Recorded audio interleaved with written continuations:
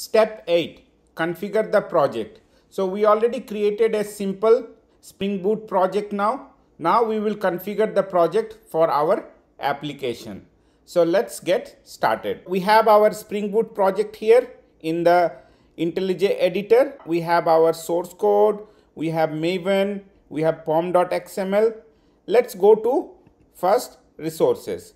So inside resources, we can put our static HTML pages and other properties. I'm gonna do what? I will delete them because I wanna use YAML file instead of properties file. So I will delete them and I will create here inside resource new file application.yaml.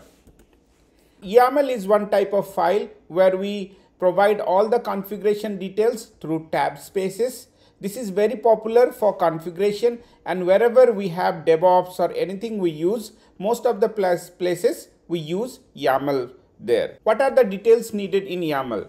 So this API will connect to Microsoft SQL Server. So I will be providing the details of my server name, username, password, database name. So those details will be there. So you can see the YAML file have information on tab space.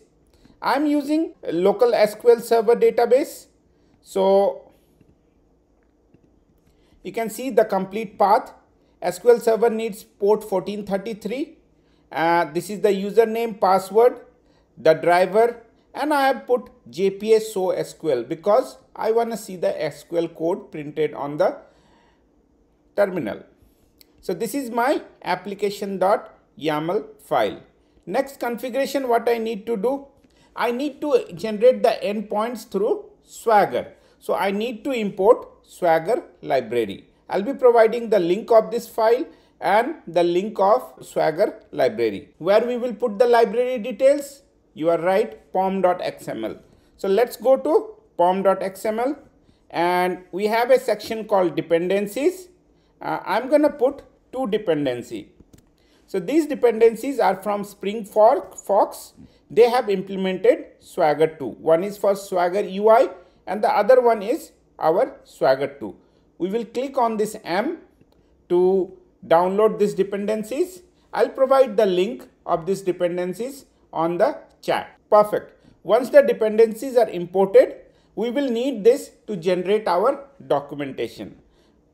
We will go inside our Java and in the package, I'm going to create a new package called config. So I will write new package config. Now we will be importing these dependencies to our project. So I will click new Java class Swagger configuration. Now this class, just I need to annotate it. Enable Swagger 2.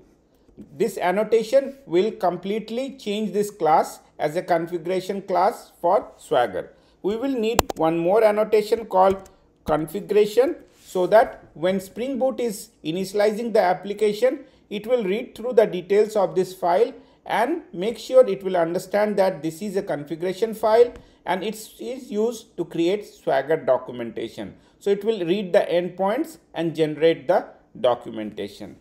So two configuration for this project was, first was to set up our database environment. So what should be the JDBC URL, username, password and driver. And second configuration was for Swagger, so that when I create my REST API, how I'm gonna generate the endpoints. Thank you.